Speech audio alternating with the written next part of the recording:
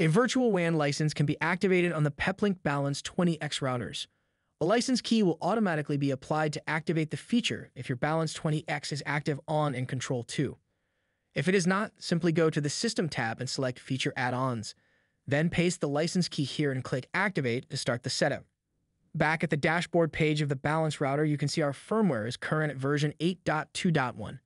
However, in order for this feature to work, we need to either downgrade to a special version of 8.1.2, or we can go to the new 8.3.0 firmware here, which is still in beta. That is what we're going to do. We'll download the firmware first and upload it to the router.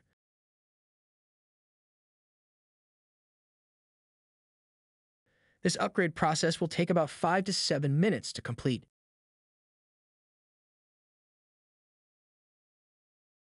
The firmware is now upgraded to version 8.3.0, as you can see here. To begin, we need to enable the virtual WAN.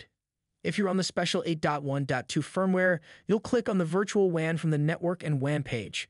For 8.3.0 users, we'll just click on the virtual WAN from the dashboard like this.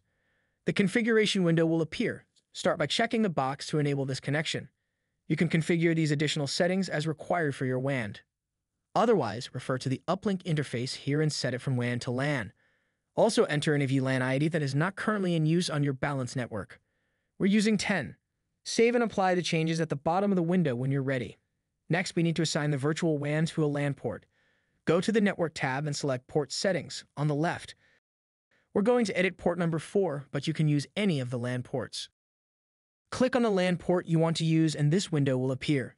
Rename the port if desired, set the port type to access, and the VLAN networks should be set to the reserved VLAN, which should match the VLAN ID used in the WAN configuration. Click Save at the bottom of the window when done, then apply changes at the top right. Now we'll head over to the dashboard page again to check the virtual WAN status. As you can see, it is already connected. That's all there is to the configuration. We hope you found this video helpful and welcome you to subscribe to our channel for more videos like this. Thank you.